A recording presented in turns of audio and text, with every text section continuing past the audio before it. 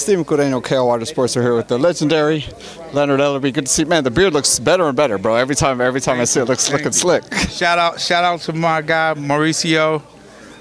He always takes care of me. There you go, man. Man, you're taking care of boxing with this card right here, and the whole card really, because the rematch with Fulton and Figueroa, it's a great fight. Wow. Jesus Ramos coming back against a former champion again, which is another great fight. Isaac Pitbull Cruz, which, I mean, who doesn't love seeing Isaac in a fight? I want to talk about that real quick.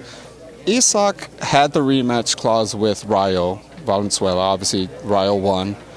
Why didn't that come to fruition? Is it maybe they're just on different paths now? Is there maybe a setup for Rayo to, I don't know, get another title or maybe defend his 140-pound title? Why didn't that rematch happen? Because it was a good fight the first time around. It's going to happen. Oh, okay. It's going to happen. Those guys will, but it's nothing wrong with these guys taking interim fights, you know, in between. Both are very entertaining fighters, but the plan is for them to get it on.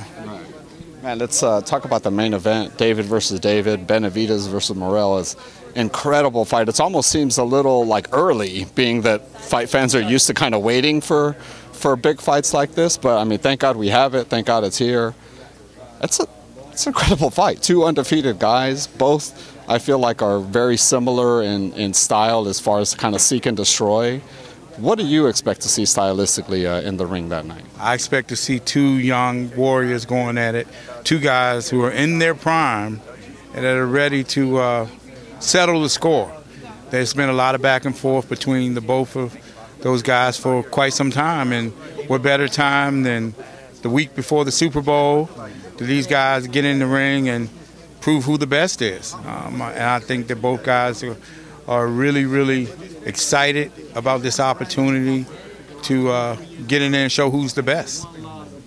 When looking at the fight, obviously they both have, I believe, interim titles. With WBC, David has a WBC interim, I believe. Morrell has the WBA, like regular or whatever they call it. Does that mean the winner of this fight goes automatically for the champion, whoever it might be, Beterbiev or Bivol, if they end up rematching? Or, I mean, I don't know. What's the politically wise, what does the winner of this fight look in the title picture at 75? Well, they're right there. They're right there. Everyone knows that when it comes to the top guys in that weight class, you got two of the top guys that are getting ready to go at it on 1 February. I think that neither fighter wants to look ahead. You know, from the business side, the management, you know, they're making plans. But the fighters, they know that both of these guys have their hands full. And it's a true 50-50 fight, in my opinion. A really true 50-50 fight. No, it really is. We're really going to see. It's one of those like that you can go back and forth with anybody, and everyone's going to have an opinion about it. So it's sure. I can't wait for that one. Man, you know, a lot of rumors going on why Tank, you know, ended up not going December 14th. It looks like that's officially not happening. I mean, we're only less than a month away now.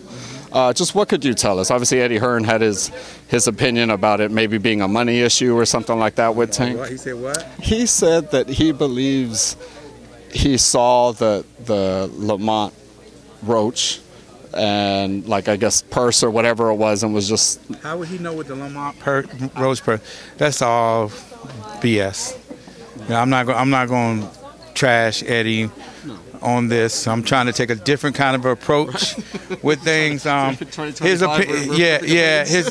He wouldn't know the first thing about what's going on over here with the PBC. So if he said something like that, he's uninformed. He basically said something that he thought. He was honest about not knowing, but he said, he's like, my guess is that maybe Tank didn't like what the purse was in December, and that's why the fight never went. So well, no, no. The bottom line is that we're getting those two.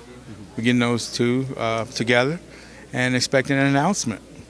Like, are we looking in because it was Houston before? Is it sticking over here? Because they're both like DC East Coast guys. Is the fight not better suited over there, or is it that not work out? Stay tuned for the announcement. Stay tuned for the announcement. It's a very good fight. I'm really looking forward to seeing Tank make his return back to the ring, and yeah, expect an announcement soon. Can you clear up some rumors as far as what happened with Loma? It sounded like you guys were working on it, and then maybe just Loma decided he didn't want it anymore. I don't know. Can you tell us what happened there? Well, he just decided to take the rest of the year off. He's had a lot going on, especially what his country has been through. So I have none but the utmost respect for him, his Aegis. You know, they know what it is. They know it's the biggest fight that they could humanly possibly make. It's the biggest fight for top rank that they can make.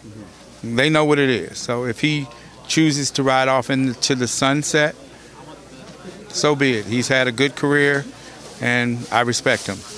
He know what it is going up against Tank Davis, though. He definitely knows what that looks like, and he's a warrior at heart. He's a champion. He's a champion, and Tank's not going to sit around and wait.